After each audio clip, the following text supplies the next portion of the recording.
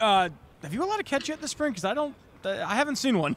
I allow one. If he's telling it, yeah, I allow one. I allowed a few. How do you just when you kind of look back to when you first came in back in 2020, and you look at yourself now, you know, the number one cornerback and one of the best cornerbacks in the country, where do you see that your game has grown the most? You know, honestly, I don't even look at it that way. I don't see I see myself as a number one, but, you know, I try to come out here and attack every day like I'm still last, like I'm still that new guy in 2020. Yeah, I mean, it just doesn't, it really doesn't faze me, you know what I'm saying? I come out and do what I'm here to do. What's been your opinion on the number two battle? You got obviously Cam there, you got Javen, you've got Steven, Jamori. What have you seen from the other side? I don't see a number. I see whoever goes on that field is the guy who's going to ball out. Cam, he balls out. Javen, he goes out. You see what he can do. I don't see a number. I don't see a two. I don't even see a one. I see whoever is out there executing, that's the person that's going to be out there.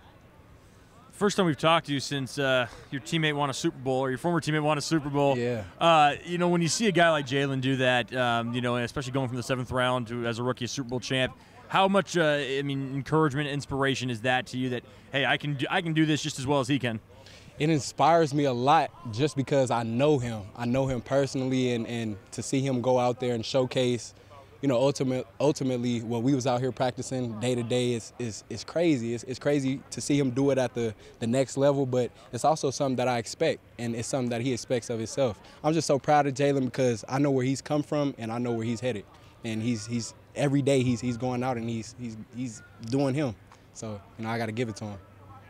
Coming off obviously what you did last year, has that been a talk with coaches? Have coaches, you know, asked you to take on more of a leadership guide the younger guys a little bit more? Has that been a talk? Yeah. I get the talks with the coaches. I mean, the guys do see me as a leader, but you know, I don't want to have to take it from them.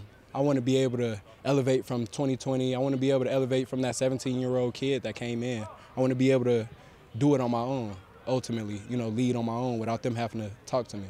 So, you know, I see it in myself, and I see myself elevating to that type of level. When you watch your film of last year, how do you think you grew from 21 to 22, and I guess what do you hope to build upon this year? What do you hope to add to your game this year? Well, when I came in, I was like 165. I'm 185 now. I grew. I'm 5'11". I see a more hungrier kid, a more hungrier guy. He's just grown up. You see the same guy you see in 2020 as far as making plays and stuff like that. But I feel like mentally I'm elevating to a grown up. You know what I mean? An adult.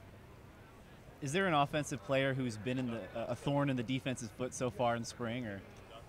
Look, you see him over here. Man, you better say me. But you know, I gotta say, the trio between Josh Kelly, Kyle Williams, and Cam Ward is crazy. They attack us everywhere on the field, and every coverage is crazy. So I gotta say those guys. How much does that make you guys better?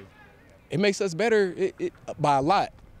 Just because, you know, we look to them to come in and fill those voids at receiver that we need. So, you know, for them to come in and just compete with us every day, it makes us better. And I know what those guys are coming with, so I better come with something every day. And how big are those team building exercises that you guys do? They're real big, super big. It brings in a little bit of, you know, relationship bonding. Brings a little bit of competition, you know, love, discipline, and stuff like that. So, you know, I really appreciate those team bonding activities. Shaw Smith Way, my bad. The Shaw Smith Way. You know, there's been a lot of new faces in the corner room, you know what I'm saying? And there's been a lot of addition in the receiving room. We're competing back and forth. How confident are you in the new corners and the whole room as a collective group? I'm going to tell you why I'm so confident. I'm confident like a mother. Oh, okay. But I'm going to tell you why I'm so confident. Because I spend every day with those guys, and I know what type of guys those guys are. So I know if Cam gets beat on the route, he's going to come back and he's going to line up, and he's going to beat you on the route. He's going to beat you. He's going to lock you up. You know what I mean? So I know what type of guys those guys are, so I'm very confident. Yes, sir. Any questions? Yeah, man. I'm just here watching, man. For sure. This is a vet that we Thank you. about. Thank you, Shaw Smith. Hey, man. The voice. Look. This is your book. I'm just in the chapter, bro. You see what I'm saying? Hey.